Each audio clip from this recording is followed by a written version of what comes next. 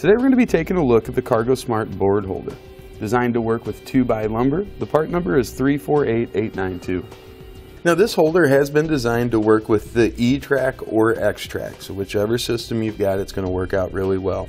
And it's going to do a lot of different things for you depending on your application and your needs. You can see here we've used a couple of them to create shelving here in the front of our Vinose trailer. That's going to work out really well also. You'll see people put it in throughout the middle of the trailer, actually put a few 2x4s and plywood on it, and they use it as beds.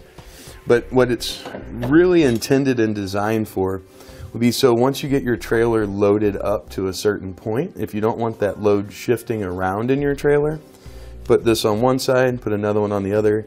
You can run a board behind it so you can keep everything contained either up in the front, up in the back, or wherever you need it. Now the holder offers a solid steel construction. Squeezing on it, bending it, there's really no flex in it at all.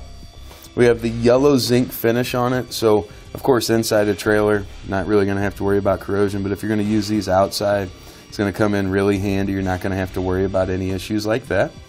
Now to install your holder, we're going to have the standard E or X track accessory bracket here. We'll pull out on that tab, place it in and up, then just slide it down. As you can see, that's going to have it secured in place.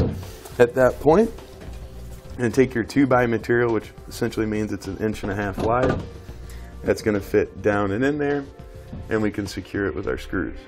Now when securing it, not only are you going to have the two outside holes, one here and here on each side, but you're also going to have the two on the bottom if you wanted to shore it up that way.